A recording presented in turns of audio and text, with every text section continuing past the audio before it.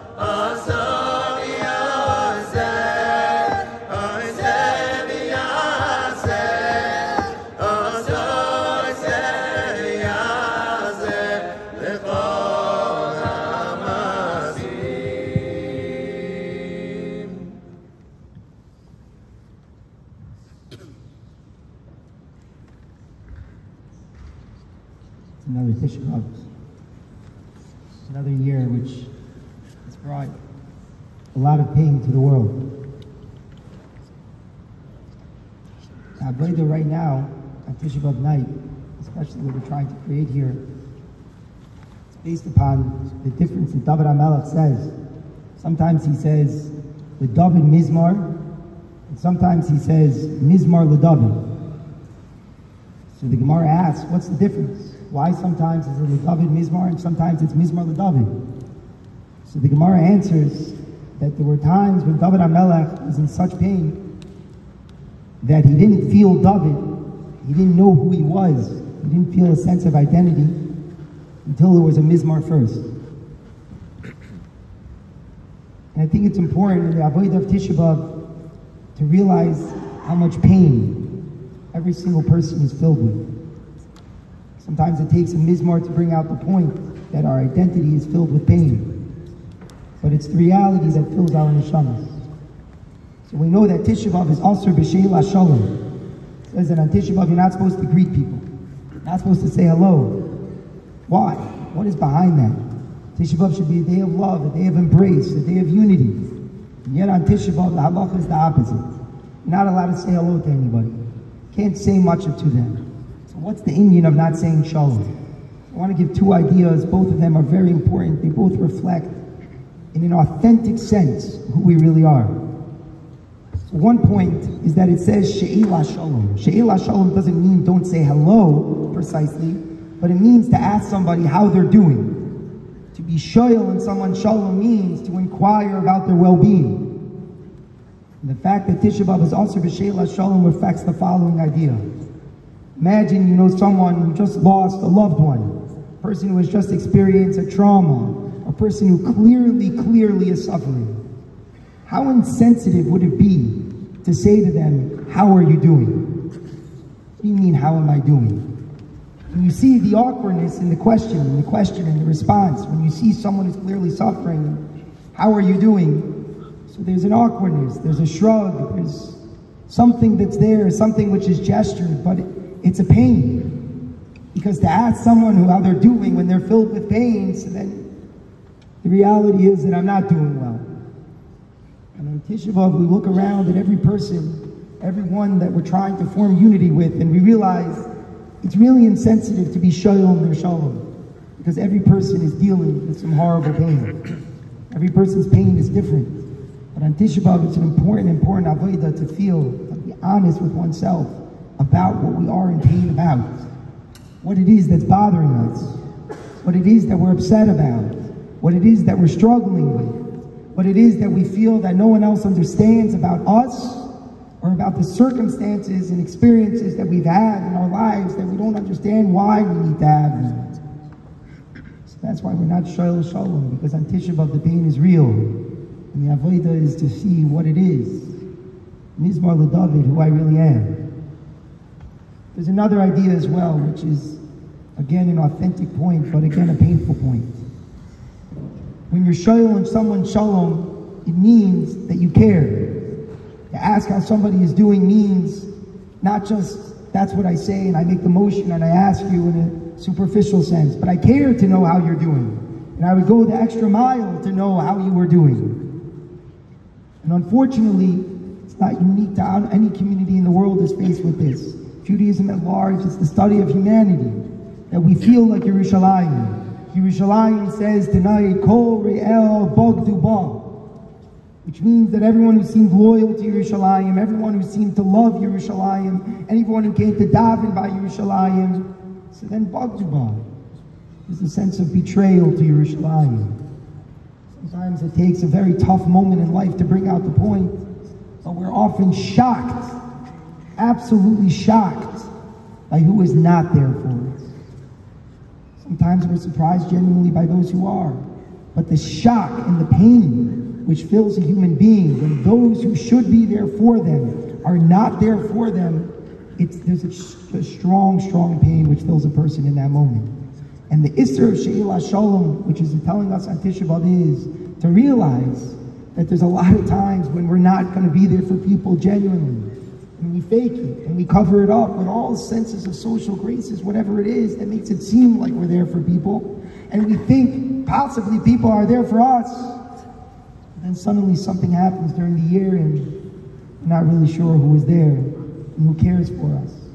And we think about Yiddishkeit, and it's in a certain sense the same thing. Are we there for Yiddishkeit? Are we there for Yerushalayim? Are we shoyal b'shalom Yerushalayim, what the Pasuk says?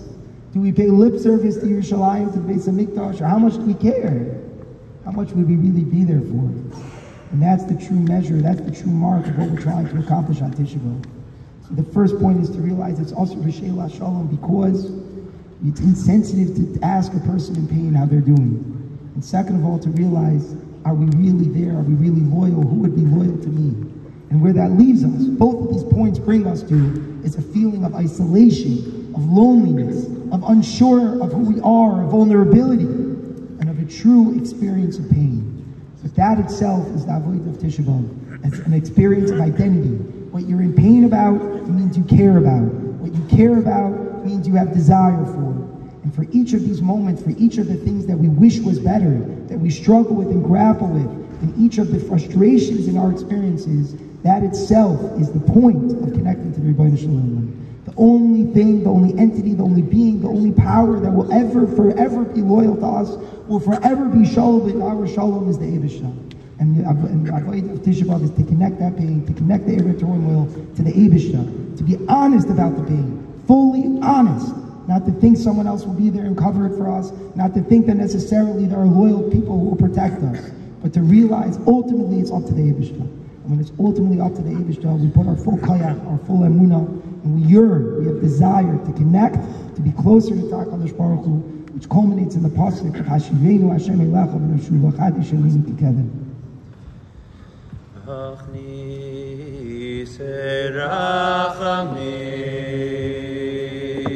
Achnisu rachameinu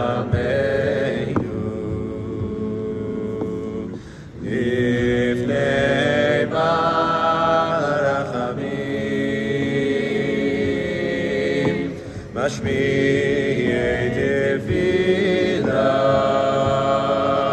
Hashmi'at tfilaseinu Libnei shomei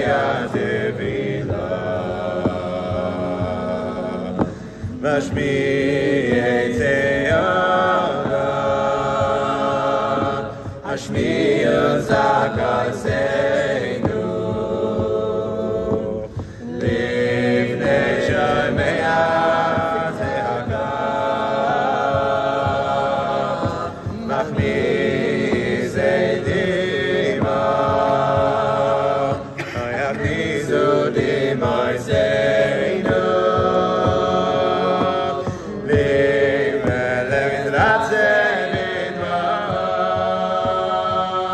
Ay, ay, ay, está.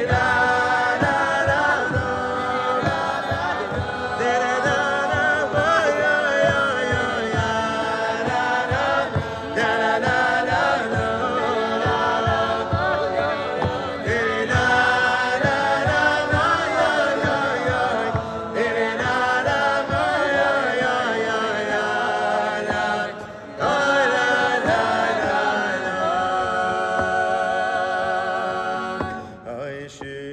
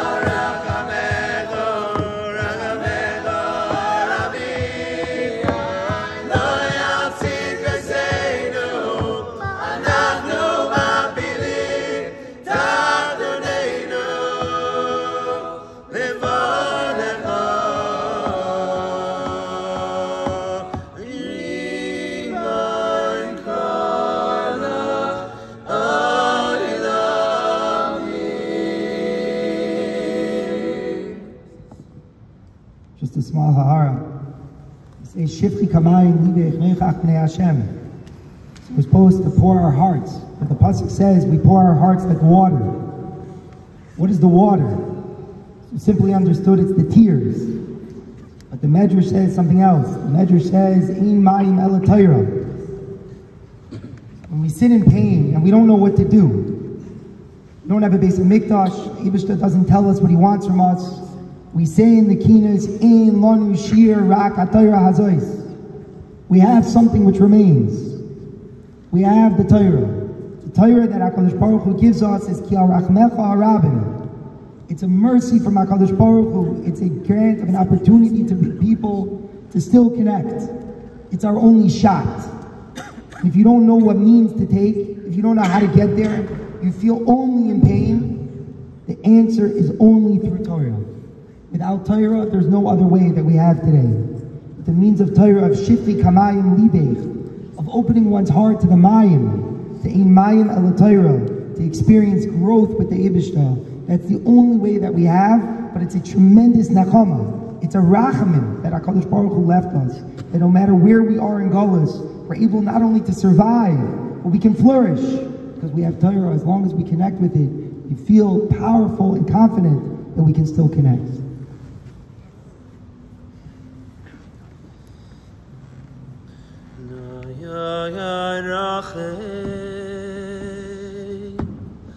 Irachim no Hashem Elokeinu Rachim Al Yisrael Amecho Rachim Mi'al Yerushalayim Irecho Rachim Rachim Rachim Rachim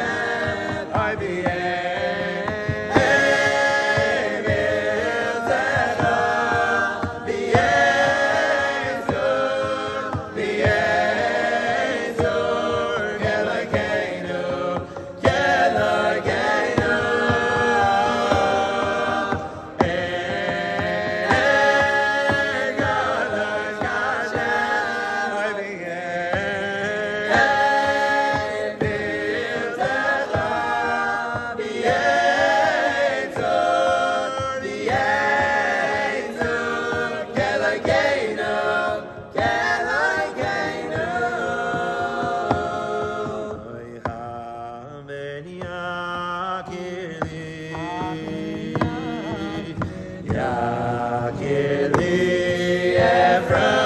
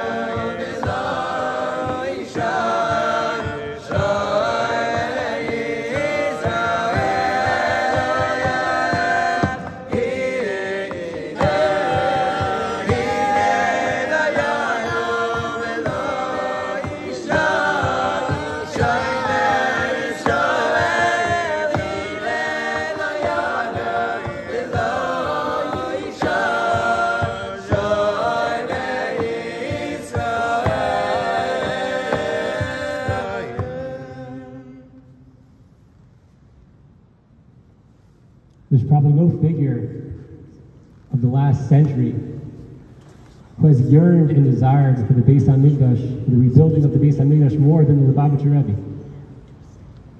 He's a person who always desired to bring the Amos HaMashiach, the days of the Mashiach. And he did so by following the Gemara, and the Gemara tells us that the Beis HaMikdash was destroyed because of sin askinam, because of base hatred from one Jew to the next. And the Lubavitcher Rebbe crowned the idea of Avas Chinam, loving every Jew no matter who they are. I'm sure every single person in this room has been to a Chabad house across the world and felt the love of a Chabad Shliach bringing them in, bringing you in to their home. The Lubavitcher Rebbe every Friday night would leave 770 very late. He would sit and learn, and only after a couple of hours he would leave 770 and walk back to his home a couple minutes away in Crown Heights. Every Friday night, in order that the Rebbe didn't walk alone, there were three Bachrim, three young guys, who would trail the Rebbe about 100 feet behind him and watch, so that the Rebbe didn't walk alone and that he was safe. It was one Friday night. It was minus 10, minus 20 degrees. It was freezing cold. Unbearable. The Rebbe didn't have such paraphernalia to wear. He had his kapata, his coat, a small, thin wool coat, and his hat. The Rebbe walks out of 770 on the Friday night in the freezing cold to start walking home. And the three Bachrim start trailing him, again 100 feet behind him. All of a sudden, along the walk, an old lady stops the Rebbe in the middle of the street to talk to him, to ask him a question. The Bachrim behind are going crazy. It's chutzpah. The Rebbe's freezing. It's minus 20 degrees. How is she stopping him in the middle of the road? 5 minutes, 10 minutes, 30 minutes later, the Bachrim are getting antsy. And they figured among themselves that when this lady leaves the Rebbe, they're going to give her a lot of muscle. They're going to tell her, what's wrong with you? How dare you stop the Rebbe on his walk home in a freezing cold night? Finally, after a half hour, the woman turns away from the Rebbe and starts walking away. And the Bachrim, the guys, they get ready to give their muster. But all of a sudden, the Rebbe, he doesn't continue home. He turns around and he looks straight at the Bachrim. He eyes them down. And he waits, looking at them, until the woman walks by them, continues walking, and out of sight. The Rebbe knew that what the Bachar wanted to do, what the guys wanted to do. And the guys knew that as long as the Rebbe looked at them, they were not going to give any message. The Lubavitcher Rebbe, it's a simple story. He was a person who cared for every single Jew, no matter what. In the middle of the night, in the freezing cold weather, to give time, to give love, no matter who they were, to feel their pain. בשעה שמלך המשיח בא, בשעה שמלך המשיח בא, איי איי איי איי איי מלך גג בית המקדש, השפיע ישראל בשעה שמלך המשיח בא, בשעה שמלך המשיח בא, איי איי איי איי איי מלך גג בית המקדש, משפיע לישראל מפי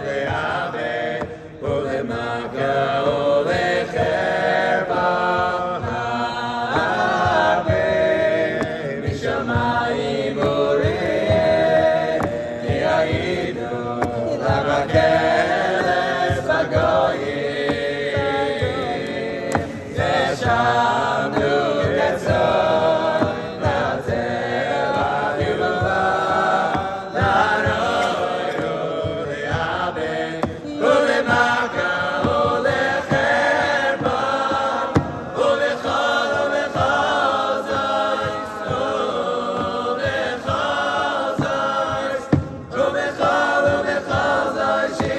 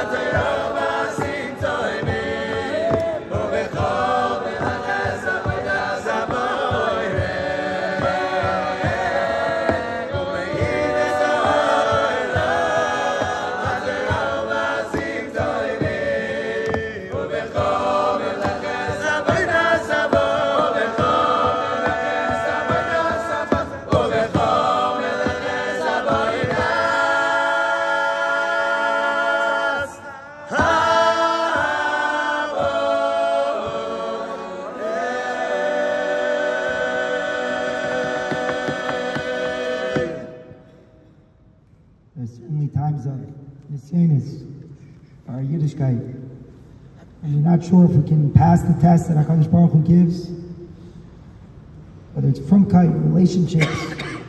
We're not sure about the burden of Yiddishkeit. I think that the two previous songs that we just sang really encapsulate how to cling to Yiddishkeit desperately at any point. Number one is Habit Mishamayim. You have to think about where we come from. Esa'inai Elahara means the Avos. Who do we come from? Who has brought us to this point? How are we here still at this point in Jewish history? It's absolutely mind-boggling. And it's only through extreme sacrifice by people who came in front of us. And we owe it to them. Whether it's someone directly who impacted you or someone you don't know. But there is no question, if you reflect on why you exist and why you're sitting here as a Yid today, there's no question that you owe it in the sacrifice of the people who came before you. And number two is that it's the desire of every person, the Zakeni, is that we all want to know that we're going to have grandchildren who are Yirei Elokim. We don't know how we're going to get there. Sometimes it's very difficult to believe. How's it going to be, everything coming in front of us? How are our grandchildren going to be from Yidden? But we're the link. We owe it to ourselves because we're the link between the grandparents and grandchildren. If we put those two things together, we think and we desire what our grandchildren should look like, and we think about what our grandparents went through to bring us here, so then that pushes us. It's a very motivating point. HaKadosh Baruch Hu should give us the koyach.